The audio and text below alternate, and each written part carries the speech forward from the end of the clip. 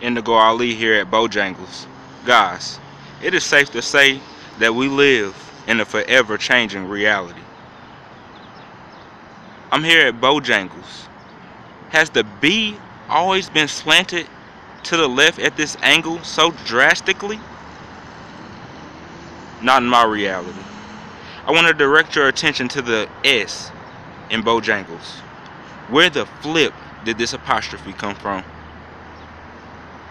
When dealing with grammar, you put apostrophe S to show possession of something, such as Papa John's. Papa John is the restaurant's owner, right? So you put Papa John's to show that it's his restaurant, the apostrophe S to show that it's his.